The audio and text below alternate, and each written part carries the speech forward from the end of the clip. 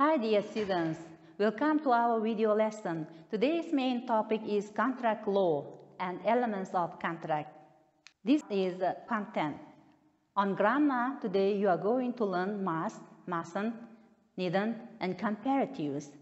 On vocabulary, you will get some definitions and information elements of contract.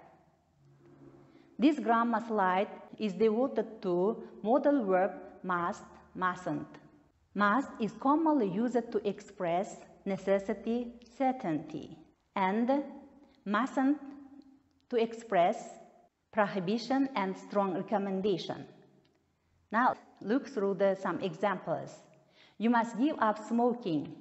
It's bad for you. It is necessity. Prohibition in negative form. You mustn't use your mobile phone while you are driving. It is prohibition. Personal obligation. You must stay at home. You have high temperature. This slide focuses on comparative adjectives. When we compare two items, we use comparative adjectives. Comparative adjectives divided into four. One-syllable adjectives. Long, longer, tall, taller. Two-syllable adjectives. Happy, happier. Lazy, lazier. Three or more syllables. Beautiful, more beautiful. Interesting, more interesting. Irregular adjectives. They are good, better, bad, worse. Little, less.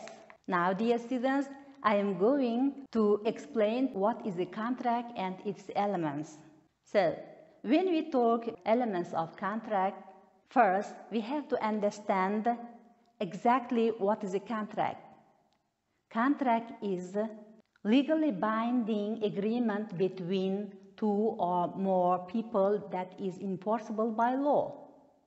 All contracts have several elements in common. Here you see elements of contract. So elements of contract are divided into some.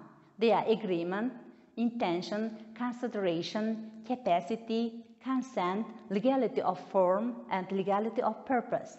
Now let's discuss these elements of contracts one by one.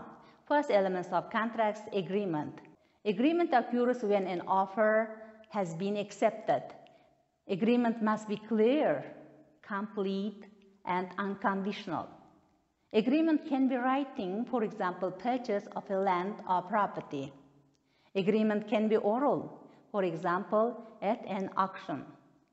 Agreement can be implied by conduct, for example, at a checkout.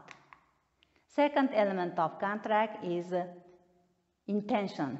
Intention, it is an idea or plan what you are going to do. In order for a contract to take place, there must be a willingness and knowledge, or both sides they are entering into the contract.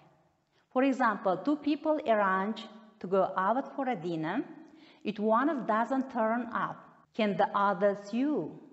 No, there was no intention to form a contract. Consideration means that an exchange of value. One side gives something to another side as a promise. There must be some sort of exchange. It must not reflect the full monetary value of the item, but must have some measurable value. For example, Safia buys a car from Alex for £12,000. Safia gets the car and Alex gets the money. Capacity. Capacity is a mental ability. Capacity of the parties in terms of age and mental ability. Persons entering into contract must have a legal ability to do so. A person must be age of maturity at least 18 years old or older. A person mustn't be under the influence of drugs or alcohol. Company director who is acting ultra-virus means beyond the legal power or authority. A person mustn't be bankruptcy. Fifth element is consent. The contract must be made voluntarily, free will. Both parties must agree to what is in the contract. This slide focuses on legality of form. This refers to the manner in which contract is drawn up, oral, in writing, or implied by conduct. Following contracts must be in writing, for example, a sale of property, insurance policy, etc.